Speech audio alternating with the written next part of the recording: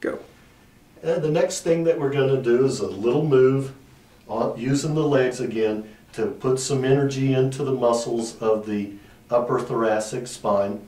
So I'm going to raise the patient's leg and I'm going to apply a little bit of outward pressure while at the same time making a little move with my fingers and thumbs. And I'll do the same thing on the other side. And again, this is just to impart some energy into this area to where the brain has to pay attention to the area. And like I said before, looks too simple, but it's actually quite effective. So at this point, again, I'll let the patient lay here and relax while we let the muscles in the brain just begin to unwind.